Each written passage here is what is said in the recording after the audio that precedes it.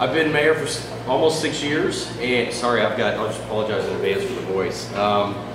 It's a little bit hard to turn the reins over, okay? For those of you that know sort of my approach to the job, I take it personally. It's a passion of mine. I do sweat the small stuff, and I think that makes the difference. And so it's hard to think about turning the reins over, but not when I think about Kevin, okay?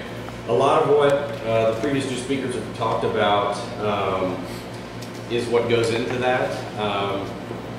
Kevin is obviously a great man, a great father, and those things are, Kevin is this kind of guy, right? He didn't coach soccer as some sort of grand political scheme.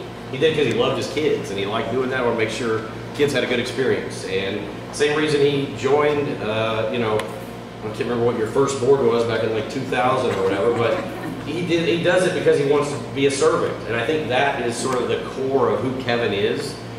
But to me, the differentiator, so we have a lot of momentum due to a lot of the people in this room, a lot of momentum in Carrollton, right? So I think we've bent the curve in such a great way through all of our efforts over the last few years.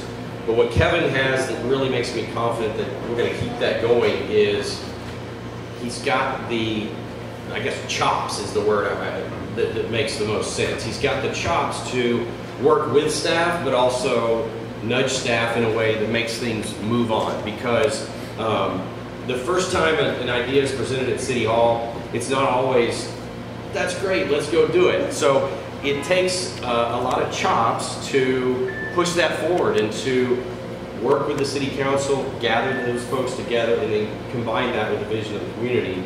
And Kevin has all of those things. He's got a business background. Kevin and I are similar in that we're not necessarily going to tell you all this stuff, but the guy's like a brilliant businessman. He's worked at huge companies. He knows systems. He knows finance. These are things, again, we sort of take for granted. But in addition to being awesome and knowing City Hall in and out, great guy. He knows business. He knows the city. He's grown up in this whole area, and I'm proud to call him a friend. I was proud to call him a colleague, and in 3 months, with all of our help, I'll be proud to call him the next mayor of Carrollton, Kevin Falconer.